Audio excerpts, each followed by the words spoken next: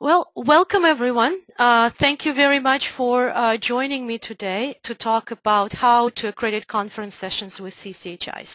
Some of you have already done this in the previous years when we were trying different models on how to make sure that conference sessions provide continuing education hours for interpreters. This group that have already worked with us, you know that we tried different things, and we're very happy that since September we have established a new official program which could help us accredit training courses, various online programs, and conferences as well. Before we start the actual presentation, I would like to go over a couple of household items. You all see this control panel for GoToWebinar on your screens. Make sure if you have any questions, type them in that questions section down here where it says enter a question, and at the end of the presentations I will answer them. I will also be answering some questions if I see them as I am talking and if they pertain to that specific topic on my slides. Also, you're all muted for the moment because we don't want to have any interference from cell phones, driving, etc. But at the end of the presentation, again, I will ask you to raise your hand if you want to ask a question. So you can see this button here on the 4-icon slider, raise your hand. So that's the button you'll need to press if you want to ask a question. Then I will unmute you and you will be able to ask your question. So right now, just for practice, please, everyone, raise your hands so I can know that you found that button. Okay, I see people coming in with raised hands. Not everyone did you find. Okay, good, good. Excellent. Okay, I see that most of you found the hands, raised hands icon. Great. So let's dive into the actual presentation. First of all, I want to start with the name of the program. It's Continuing Education Accreditation Program. And the words continuing education actually define the purpose of this program. If you think about it, certification is for an individual. That's what distinguishes an interpreter as achieving some certain standard in their profession. And accreditation is a similar recognition for a program or a training provider. So that's our distinction.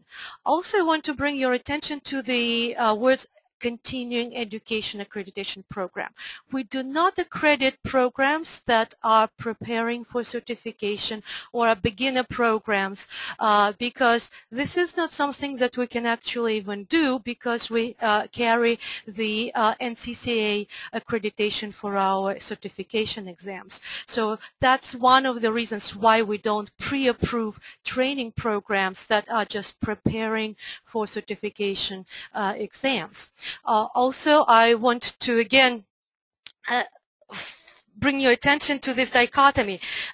Because we have certification and we have interpreters who need continuing education, we have a special set of policies and rules that apply to interpreters, to individuals who need their continuing education. And in those policies, we state that they can take a number of programs who may not be accredited, which may not be accredited with any of the associations, as long as they fall within certain criteria. And that information on our website, and I'll talk about that a little bit more later today. As for accreditation of the continuing education program, this is more a service that we provide to the industry at large in trying to encourage quality programs to get their recognition and to help quality programs to be marketed and be found by interpreters.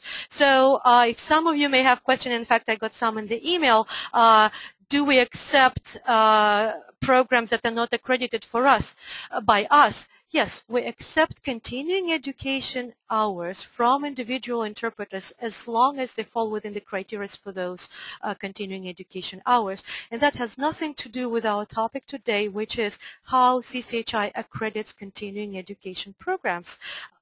So the main objectives of CEAP, and that's our abbreviation, is to identify on behalf of all the interpreters of the whole field programs that, first of all, help interpreters maintain and develop the knowledge and skills attained at the time of certification.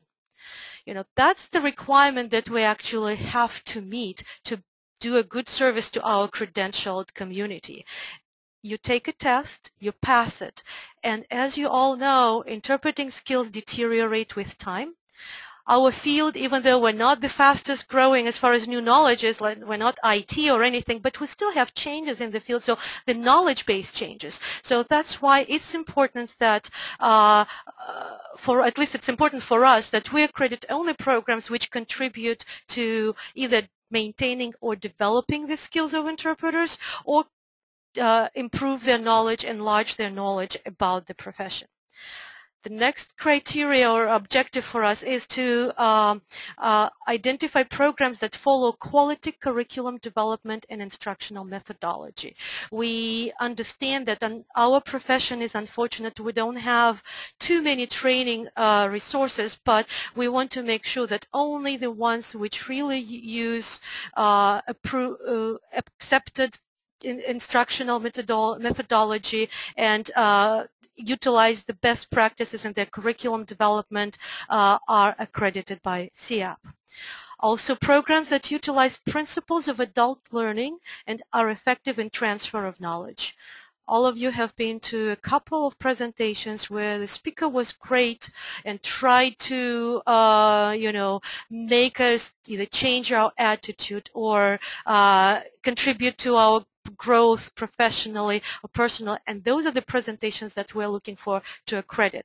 If, however, there are presentations where the person just read the slides and then everyone checked, yes, I was at that presentation, that's not what we're looking for. Also, we're looking for programs that are taught by experienced educators with proven knowledge in interpreting and healthcare fields. And that's why on our application you will have questions about how you select the presenters, in this case for conferences, and what credentials they have. And we read their bios carefully because we need to find this intersection of experience in interpreting or experience in healthcare fields, because, for example, it would be beneficial for all interpreters to hear about some medical procedure from an MD or an RN, and at the same time, if an MD or an RN will start talking to us about ethics of interpreting profession, that may be something questionable because they are not experts in that field. So we try, when we read your application, we try to look that the instructors' credentials are solid and they actually have experience in their fields and also are experienced educators, because we want to make sure that that transfer of knowledge really happens and it's not just speech that was nice but nobody really learned anything. So why do we want to accredit conference sessions? Well, first of all, we all, at least all of you here with me today, recognize that conferences remain one of the main means of professional educators for healthcare interpreters. Some people think it's a sad situation, some people think it's great, but anyway, most interpreters find their knowledge and their continuing education hours at conferences. At the same time, we recognize at CCHI the importance and value of interpreter associations. These are the organizations that have been promoting professionalism before CCHI existed and will continue to do so for many years to come, and we want to make sure that in whatever way we can, we support them. So by accrediting conference sessions, we would help associations publicize them, advertise them, and we'll encourage our credentialed interpreters to go to your events to get the knowledge they need. Also, we strive to encourage a variety of quality sessions which focus on developing skills and knowledge. And that variety is not available in remote areas or in some states or for interpreters of certain languages, unless there are such things as interpreter associations and their conferences. So again, this is a win-win collaboration for us, and we really are eager to continue supporting interpreting associations. So the next question you may think is, why not accredit the whole conference? Why do we go to this trouble of accrediting individual sessions?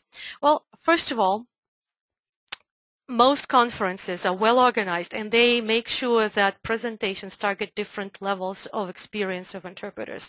There's presentations for beginners and then for intermediate and advanced practitioners. So that's why accrediting a whole conference will not be correct for interpreters who already are credentialed. Another reason is that some sessions focus on business-related subject matter, and they are important, you know, especially if you're a beginner interpreter or even if you're you have been in the profession for a while, but you've been staff interpreter and now became a freelancer. It's important to know how to position yourself in our field. So by no means I'm trying to undermine that. But this kind of subject matter topics do not address the actual knowledge and skills that are needed by the interpreter on the job. So we do not accredit those types of sessions. Same thing applies to most keynote addresses. I'm saying most because I've actually been to a couple of conferences where a keynote was very pertinent to expansion of knowledge for credentialed interpreters. So again, that's a balance, and if you may submit that in your application, but we will need to know exactly what the keynote address would be about, and judging by the content, we'll be able to you know, accredit it or not. Also, tracking attendance for a multi-track conference is challenging. And you know, most of the conferences nowadays are multi-track. So how do you know that the person attended all 3 days and every single session and didn't network and skipped one of the sessions? So if you have a certificate which gives you 16 hours of a conference, the whole conference, that really is not precise. So that's why we accredit sessions and not whole conferences. When we're tackling the question of how to do that, really, we realize that conference sessions have certain peculiarities. Because they're relatively short, that presents a number of challenges. First of all, it's hard to assess if the transfer of knowledge really happened. So we needed to make sure that in our review and application process we somehow account for that, because after 1 hour presentation, it's hard to really teach somebody simultaneous interpreting, really. Then it's hard to provide sufficient skill developing practice. That's the example I just gave you. Also, it's hard to provide student-specific feedback. And as many of you educators realize that without the feedback, especially at the point where the person is already credentialed, a training really may not be that effective. But at the same time, we realize how important conference sessions are, so we needed to make sure that our reviewers don't penalize applications which don't have that question answered. So let me go over some you know, logistical steps first. Application, it is a two-step process. First, you register your organization. Usually it is an interpreter association, but it could be a hospital or whatever is the entity which provides the conference. Again, today I'm talking about conferences. This process is similar for training providers or colleges or, you know, standalone trainers, but there are some differences, and you will see that later. The second step is you just accredit your conference sessions, because there are two steps. There are two fees involved, and before we dive into that, I would like to navigate you. How do you find the place where to start the application? Well, on our new website, which we just released, CCHI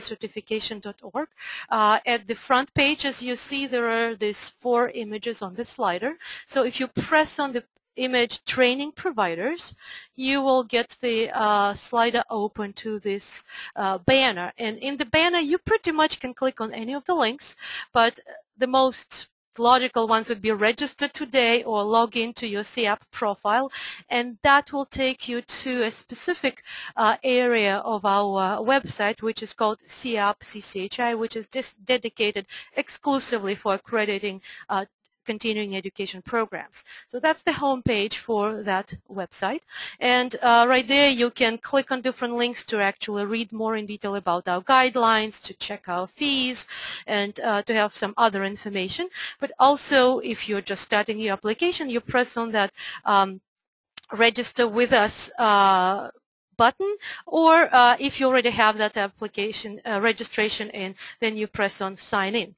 So when you click on the register button, it actually asks you just for your email and your passwords. That's to create your profile, and after that you can sign in. And you can see the arrow pointing at the top of the screen there. That's where you can also sign in from when you're already on that web page.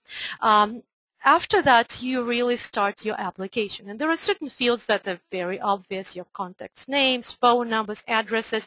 I want to make sure that if you are going to mainly accredit your conference sessions or specific specific workshops for interpreter associations, in the description put interpreter association conference organizer. This way we know that there could be two potential types of applications for you.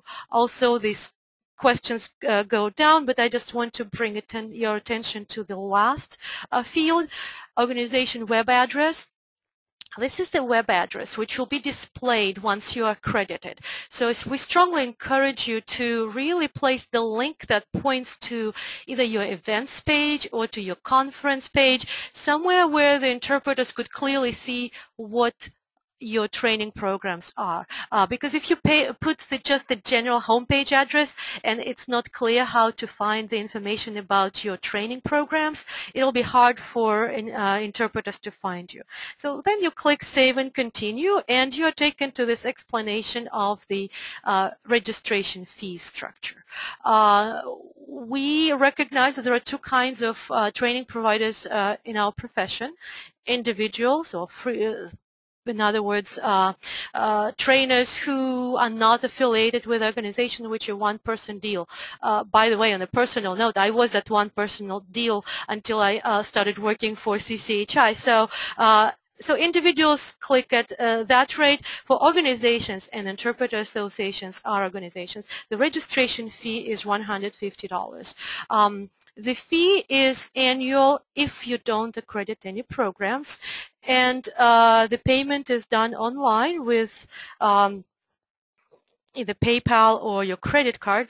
And I do have good news for all of us for this year, 2014, because we're just starting the program. CCHI voted to offer a 50% discount to interpreter associations who would like to accredit their programs with CEAP. So the fee is $75 for 2014, and to get that fee, you need to send me an email, and that's my email address, managingdirector@cchicertification.org, and I will email you your special code so that the system, instead of putting $75, there is the field there said promotional code. You put that in, click submit, and the system lets you continue. The good news further is that if you accredit at least one program a year, you will never have to pay that registration fee again. So we hope that our collaboration is long-term. So this year you pay $75 and then you will never have to pay that fee again, because you'll be accrediting at least either one conference session a year, or you will be accrediting your training seminars for your memberships, etc. But if you don't accredit, if you register this year but don't accredit anything, then unfortunately in a year you will have to renew your registration. So after you pay, you get taken to this screen, which is your dashboard of your profile. You can edit your profile. So for example, if the contact person's name changed, etc., you can do that. You can change your password.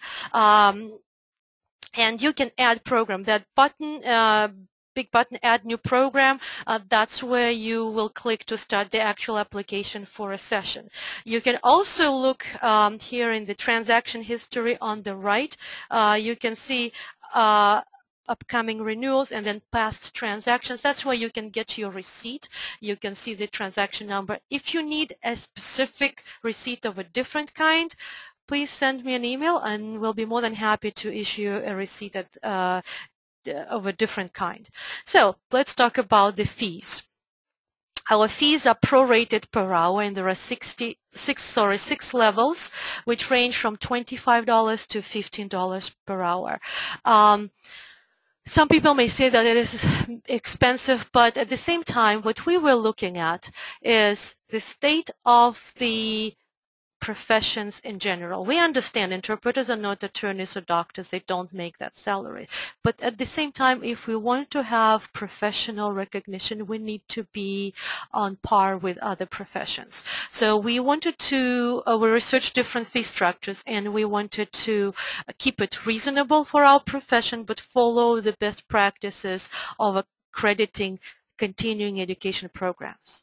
That's what we were looking at. We were not looking, for example, at court interpreters or at ATA. We looked at the field is really, if you think about it, is accrediting continuing education. For architects, for financial planners, for massage therapists, it doesn't matter. That's the field. So we try to apply our criteria from within that field. So, but as I said, we kept it reasonable because actually there are some professions when one accreditation hour is about $500. So you realize that that's not something we would ever get to. But so to keep in mind that your program fees are based on the total hours of instruction. The tricky part for conferences is that even you submit one session at a time, you need to make sure that you count the total hours of all the sessions you're applying for. And later in this, on the slides, I will show you where you put that hour. For example, you found that you have 8 sessions, each is 2 hours. So you want to accredit 16 hours total. That means that you need to look on our website at the level of 16 hours accreditation, which is level C, and it's $19.50 per hour. And your total will be $312. Before you pay, again, some good news. Email me to get the special conference session code, because otherwise, if your session is 1 hour, you will be billed at $25 per hour by our online system. So to override it and to be billed at $19.50 per system, you need to get that code. So that's why we are going to have these slides and the recording of this PowerPoint available on our website permanently, so everyone every year could just refer back to these slides and know what to do.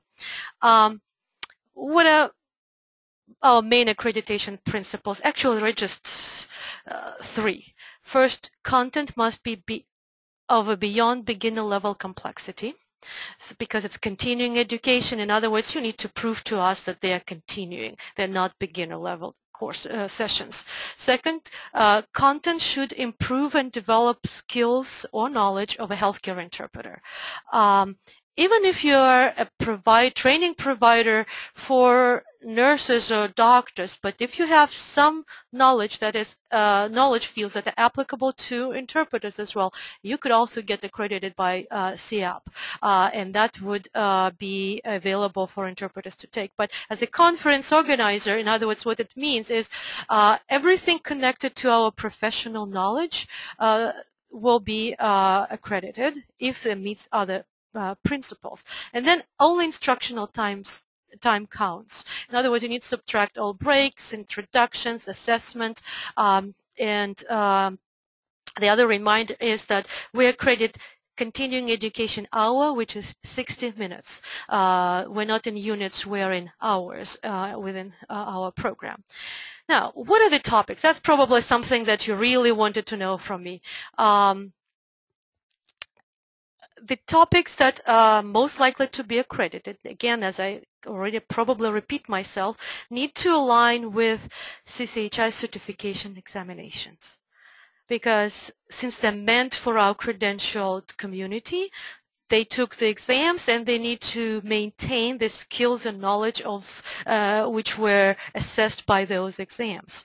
So we have 2 credentials or 2 examinations: Associate Healthcare Interpreter, which is the core knowledge credential available to all interpreters except those for whom we have oral exam, and the oral exam is Certified Healthcare Interpreter credential, and it's currently available for Spanish, Arabic, and Mandarin speaking interpreters. So just to briefly mention what are the actual domains or subject areas that exam test. So the 5 domains for the written exams are right here: managing and interpreting encounter, healthcare terminology, interacting with other professionals, preparing for an interpreting encounter, and demonstrating cultural responsiveness.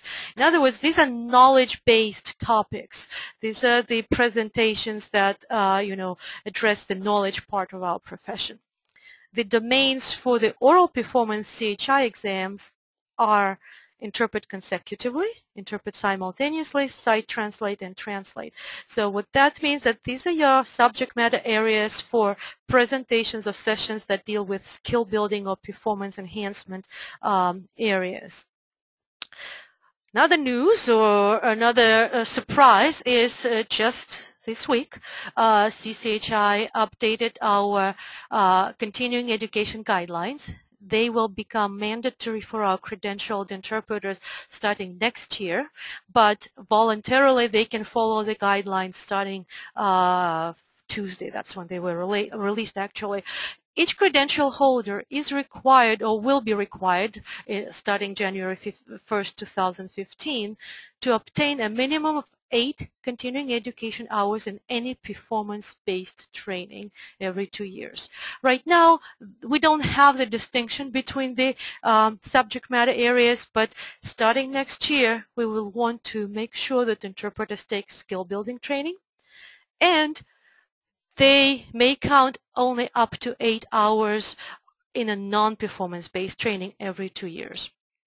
As a reminder to everyone, CCHI requires for maintaining the interpreter's credential 16 hours of continuing education every 2 years. So what is new, again, is that we will be kind of breaking them up into the 2 areas: performance-based or non-performance-based trainings. And we don't have any limit on performance-based.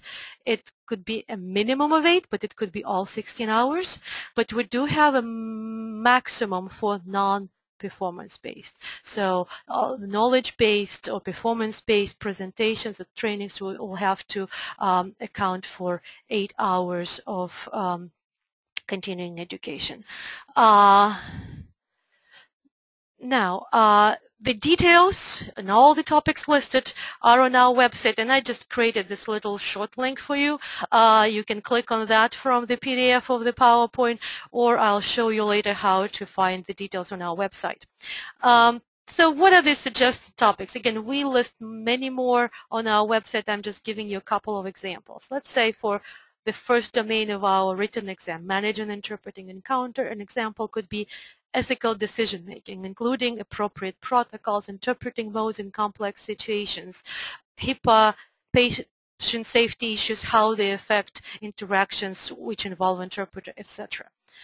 Understand healthcare terminology. It needs to be intermediate or advanced healthcare terminology in both working languages. Again, if you make it language specific, that will more likely be accredited than if it is general for all languages. Interact with other healthcare professionals, protocols and procedures of specialized areas of healthcare. For example, emergency department. The interesting thing is, I know in the upcoming conference for CHIA, one of the presentations is on emergency department.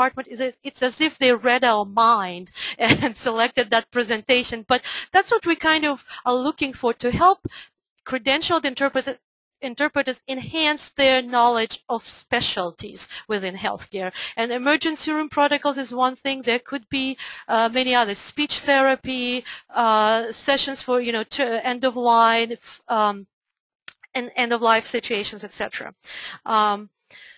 For performance-based trainings, for consecutive interpreting, the suggested topic is anything which is language specific or specialty specific and is skill building and consecutive interpreting. The same thing for simultaneous interpreting. Slight difference for sight translation and translation. It's in those skills we would pay more attention or favor for accreditation presentations that focus on language, let's say sight translation for Russian interpreters, right? Or document type, let's say sight translation of consents to studies, or specialty, which would be pediatric documents for sight translation or translation.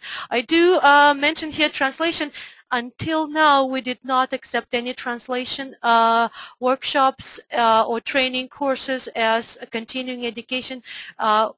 We are accepting up to 2 hours of topics based on healthcare interpreter-related translation for CEs for our credentialed interpreters, which means that if you are a conference, especially at ATA, that's pretty much who it affects most, is that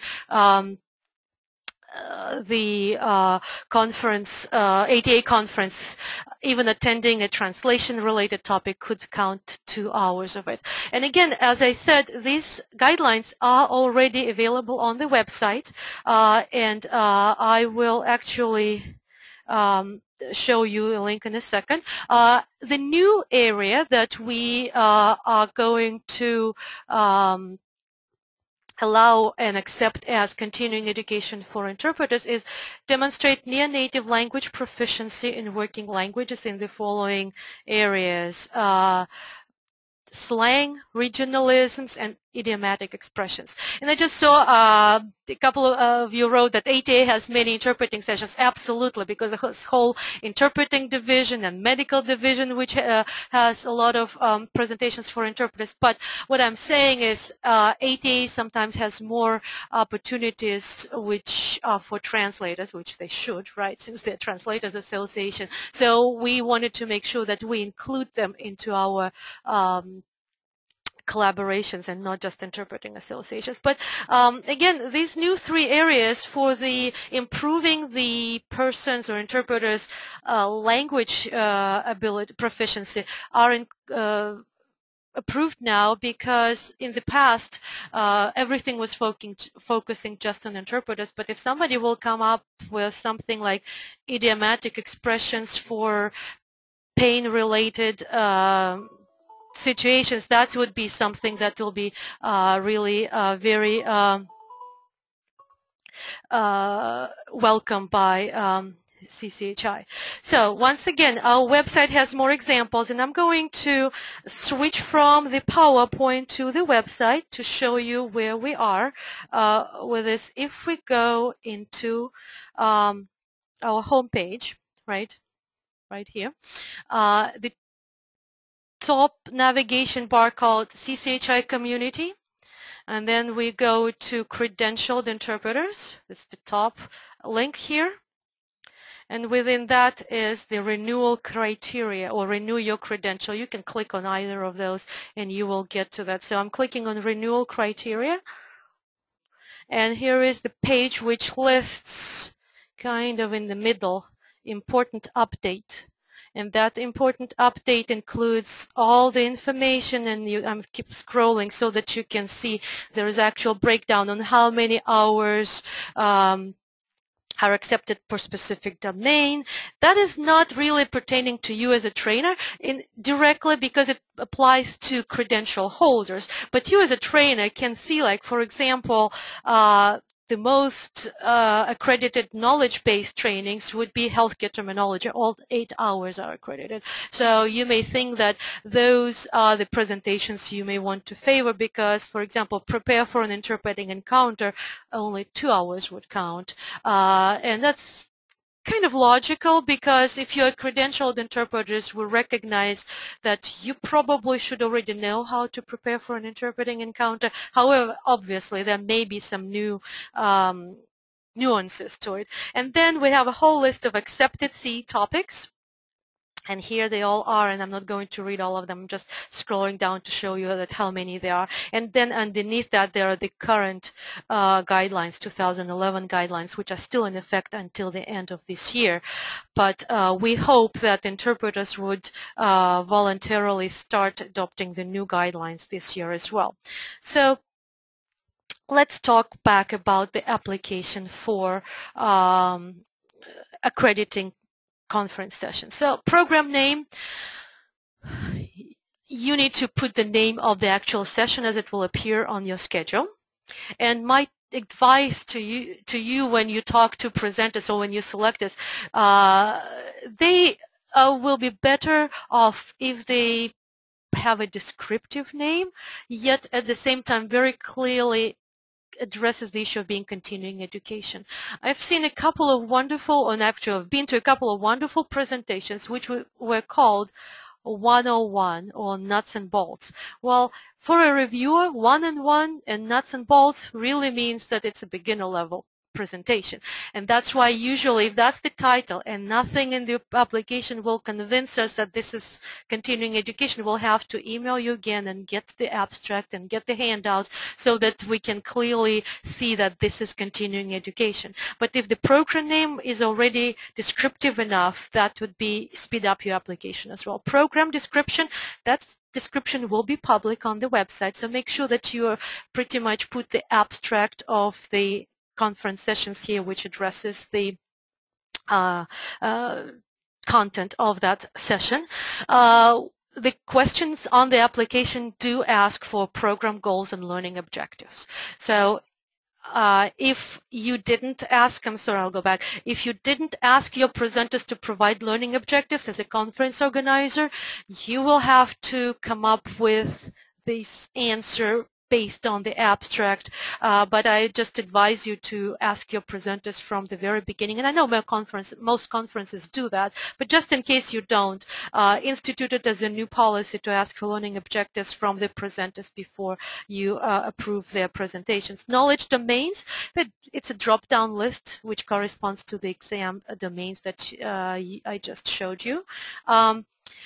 Then there is a question number 5 about program information that is addressed in the program's descriptions, publications, announcement, and advertising. For that, the answer for conference organizers, just put instructors, select instructor or teaching team qualifications. That's the easiest thing to do to answer that question. Question 6, describe how this course was designed. For interpreter associations, your answer put conference session. Don't need anything because you were not designing that course, obviously. Select teaching methods. Again, you put conference session, or if it allows you, select whatever method which is the closest to that specific session.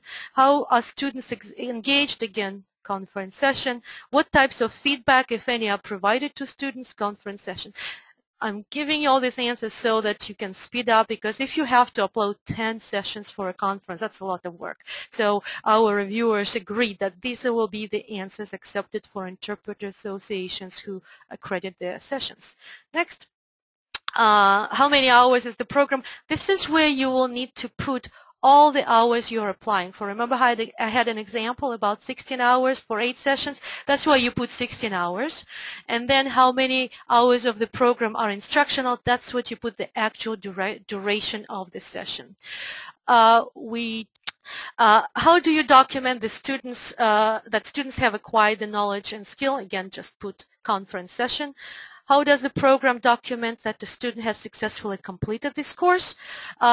Here I suggest, to clearly describe to us how you are keeping track that people attended your specific session. It could be sign-in sheets. I know I've been at some conferences who just have sign-in sheets for each session and then they keep those. Or the other version I saw, when a person is given from day one their own kind of journal where they go to a conference and they have the presenter mark that they were there, or sometimes it's a similar thing but it's an honor system. But anyway, that's where you need to describe to us how you keep track that people attended that session. Does the program keep attendance records, and for how long? That's whatever your internal policies are as an association. could be permanently, could be 2 years, etc. Who is eligible to participate in this program? That's where you need to indicate the level. Like some conferences, for example, have already, and that's what I keep giving cheer examples. It's just because it's coming up soon. But in general, some conferences like cheer, they list level 1, level 2, level 3. So that's where you will put that, or beginner, intermediate, so that it's clear. It's good if you have them specific. You can put all, that's not a problem. You can put beginner and intermediate, that's not a problem. The problem will be if it says just beginner, then you will be not accredited. How is this course delivered? Select all, they apply, but mostly it will be face-to-face or in person. I forgot what our drop-down list is, but if it is online, that means that we will have to ask you for more information to make sure that we know how the attendance of an online session is kept and what are the steps within your presentation that assure that the person has been sitting in front of the computer during that presentation and didn't just go and do their business. In other words, are there some polls that people need to answer, or what are the mechanics of keeping track that persons are present during the online presentation? 17, in what language? That's, you know what to answer here. 18, the same thing. What are the handouts? In what language? 19, what methods are used to evaluate the effectiveness of this program? Again, for simplicity, just put conference sessions. What is the cost to participate? There's a drop-down list. You select what is the cost of the conference. Who teaches the program? It's important to put here your methodology of how you select presenters. It could be very simple. Presenters selected by the board or by the conference committee. We don't need a dissertation here.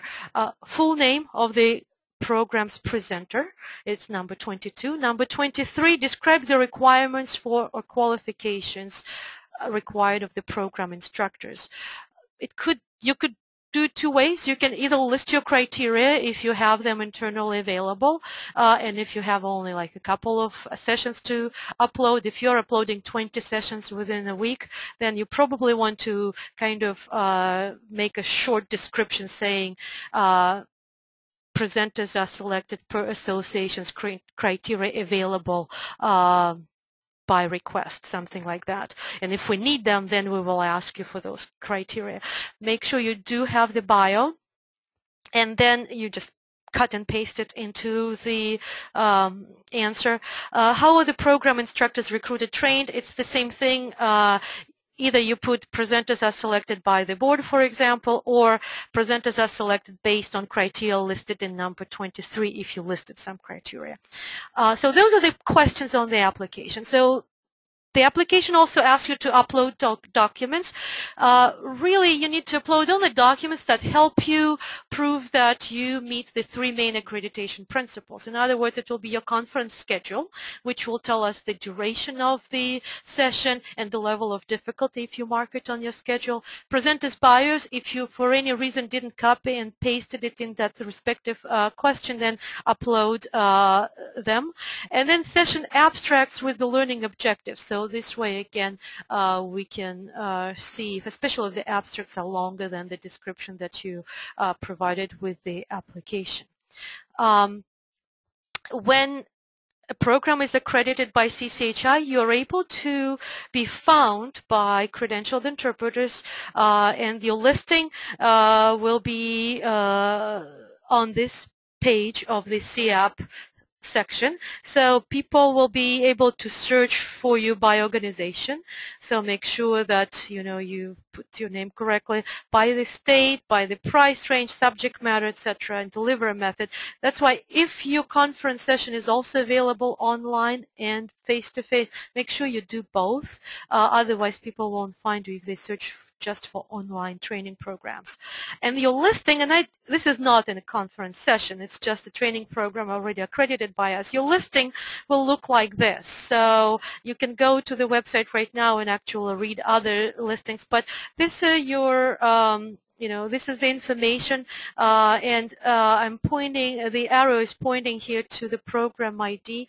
That's the unique ID number that accredited programs are listed, and that could be used in your notations, either on the promotional materials or on the certificates. We suggest like two versions. One is CCHI accredited X number of CE hours for the conference. Accredited conference sessions are, and then you can list them all. Or you can also say CEAP, CCHI org for confirmation if people are not sure which conference sessions are accredited. Or you can, if you're issuing a specific certificate for attending a session, you can say this session is accredited by CCHI for X CE hours accreditation ID, and then list that ID. This last notation can also be on your website or in your conference program. Where do people find you? If you go back to our homepage, you will notice that there is this three blue buttons: Get Certified, Find a Credentialed Healthcare Interpreter, and Find an Accredited Training Provider. So every interpreter who comes to our website can find accredited programs by pressing this button, and they're taken to that screen that I just showed you in the previous two slides. And we also have here different other options. So if you would like to advertise a little bit more, then you can have an advertisement section here, the orange button right below where we can specifically advertise your conference. But for that, you just need to contact me, and we will describe to you our advertisement policy. So before I open the floor to the questions, tips. Do ask presenters to indicate the level of audience that they are targeting. It's much easier for you to accredit a session if it clearly says beginner, intermediate, advanced. Do ask for learning objectives, because otherwise you have to write them up yourself when you do the application. If you have several tracks, and most conferences have several tracks, and especially if you don't have too many sessions accredited, try to schedule those accredited sessions sequentially, because it's the saddest situation when you had, let's say, 20 interpreters who start thinking whether I should go to track A, which is accredited, or track B, which is accredited, and then for half a day there are nothing accredited. So when you're compiling your program, pay attention. If you know that you will get accredited, then try to get them one after the other, and then credential interpreters will be able to attend as many sessions as possible and earn as many hours as possible from your conference, and that will increase the attraction of your conference to interpreters too. And when selecting presentation, favor language-specific or skill-building topics. Now, I've been in the field since 2000. I have not attended, and I don't say I attend every conference, obviously, but I have not attended a single conference session which said Arabic consecutive interpreting skills, so terminology for Arabic interpreters. So if you know of anyone, I'm serious, please send me a link, because I would like to then publicize that trainer, that course to our credentialed interpreters, because we've been asked a lot about Arabic, Mandarin. Those are the two languages we offer certification in addition to Spanish. But also for all other languages, I love go to conferences where I, as a Russian interpreter, can go and visit Russian sessions. So those would be, favored by CCHI, because those are the actually help interpreters maintain and improve their skills. And then a couple of websites. So the application site is CEAP CCHI, and if you have any questions, you can either direct them to me, which is Managing Director at cchicertification.org, or you can send them to our general email. It's info@ceapcchi.org, and a respective person will take care of it or forward it to me about if they cannot answer that question. I also wanted to show you quickly where you will be able to find this webinar recording. So again, if you're going to, let me go back to homepage. So in this top navigation bars, if you go to Stay Informed, it's at the far right, Get News, the first link. And then here you have CCHI webinars. And if you click on that link, here you will have, instead of the announcement of today's webinar, it'll be probably below here, past webinars. That's where there will be the link for the recording of today's webinar and also the PowerPoints that you could download and refer to as you fill out the application. Before I open the floor to questions, I'm going to address some questions that already came in as I was speaking. Oh, I wanted to show you one more thing. We also have Facebook and Twitter, and I wanted to, if you're interpreters or if you have a lot of interpreter friends, please refer them to our Facebook. We have different tips during our testing windows, and right now we have the testing window till February 15th, and so we will be periodically putting their information that is available on our website, but people may have overlooked it or it's not available on the website, like, for example, a picture of the actual headsets that I used, and people sometimes click mute button when they shouldn't. So with that, let me put back this slide with the information for our Facebook and Twitter accounts, and meanwhile I'm going to look at the questions that came in. All right.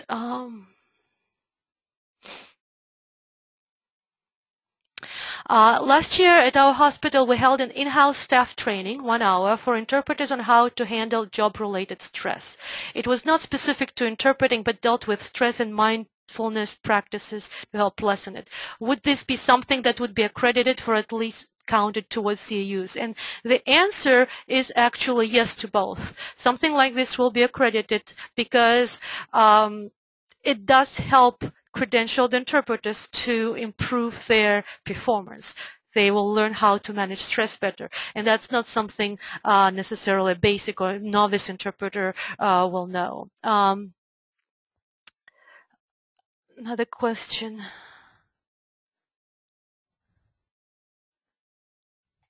I work at a hospital as a full-time interpreter. Will CMEs, which is continuing medical education, be used as a continuing education? Well, with that, it is a question definitely related to individuals, right? Not to accreditation of programs, but to individuals. And if the CMEs relate to the topics that are listed as suggested topics, then the answer is yes. One of them which comes to my mind, like patient safety or universal precautions, updates for new practices in that area, that would count because it helps you, since as an interpreter you will be exposed to blood, to other safety issues that are specifically clinical, but you need to know how to handle yourself. Now, another question I got in the email, let me open that.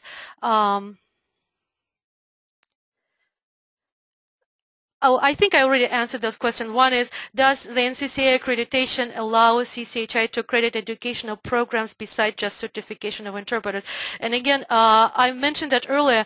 NCCA accreditation states that we cannot accredit programs that prepare for certification, but there are no limits on what we do with continuing education.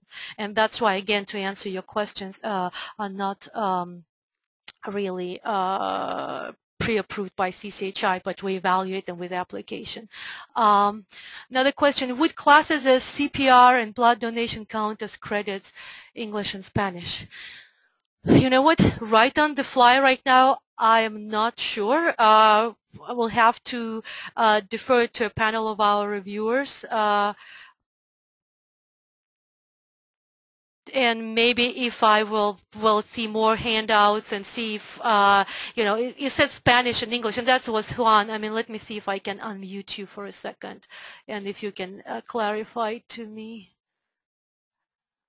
Oh, no, he's doesn't have the right, I don't see him on the things. But anyway, another question. If my session is already accredited by IMI, do I need to submit accreditation to CCHI as well? And that was, I'll unmute you, that was from Alberta.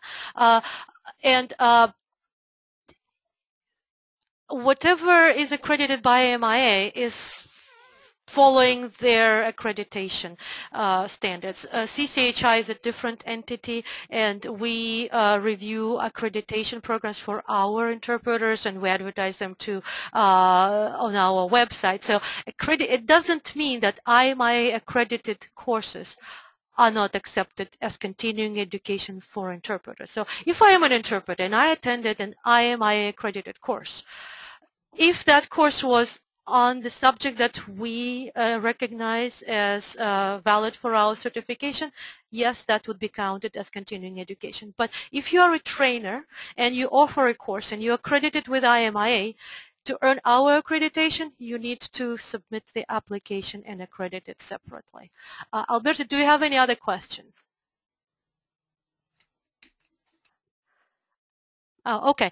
There was also a question about the annual fee. Thank you. The question about the annual fee, if it is for a program, because it is a conference session, most likely your conference sessions next year will be different, so it will be a new fee. But if for any reason you have the same session, or if it is a training provider who accredits that session, then there is an annual fee for accrediting the program. And that annual fee is at 80% of the original fee. So you pay less every hours. I also have, let me see, I see a hand raised by Jose Garcia. So let me unmute you. Jose, what is your question? Hello? I don't think there is a question. So then Juan? Yes. Yes. Yes, it's me. I was wanted to ask a question about the it's a training for CPR, AED, and blood donation. This has to do with, I work for a community-based county hospital, and we do on-site translations for the handout, and we print them, and also we give them to the Hispanic population as well as the English-speaking population, and it's a 4-hour. It's a class when it comes to the blood donation, and of course the CPR and AED evaluations and the on-site training. I would like to know if that counts as 4 hours twice a year. Again, I'm not sure. I'll need to, again, refer this to our panel of reviewers, because to me it sounds like there is a Spanish component to it. So theoretically, an interpreter will learn some Spanish terminology about that. Potential, they may interpret for a situation with blood donation. So the blood donation sounds like something that could be it, but CPR means that the person will be trained to perform CPR, and here it becomes too complex. So again, thank you for the question. I have your email, or if I don't have your email, send me an email, and then I will have the answer for you and try to post it on Facebook, because it is a very interesting question, and many interpreters have to take CPR training. Another question is, if I'm not mistaken, recently CCHI gave a webinar for trainers. Does this mean an interpreter that is not a trainer cannot register to listen to this type of webinar? No, the webinars are open for anybody. And sometimes, you know, learning the things that we're talking to trainers about are helpful for interpreters as well. And I see, Jose, you changed your mind, you have a question. So if an Interpreters Association organizes a conference and accredits 10 workshops, do we need to issue certificates for attendance for each workshop?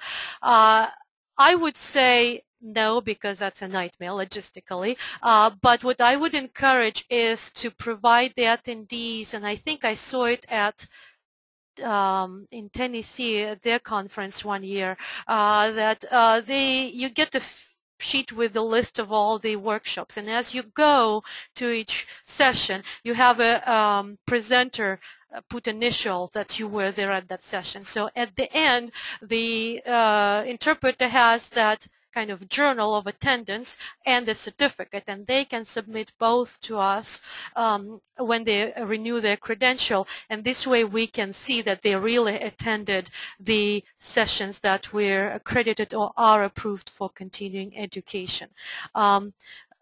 Let me check our time here. Yes, we're right on time. It's 2 o'clock now. And I have the last question which came in is, if I accredit my session, can I use CCHI logo to advertise? When we accredit your session, we'll send you an email with an explanation of how it is done. So thank you very much for coming today. We had actually a great audience. I saw about 25 people online at different times. Now we have 23. If you have any questions, don't hesitate to email me.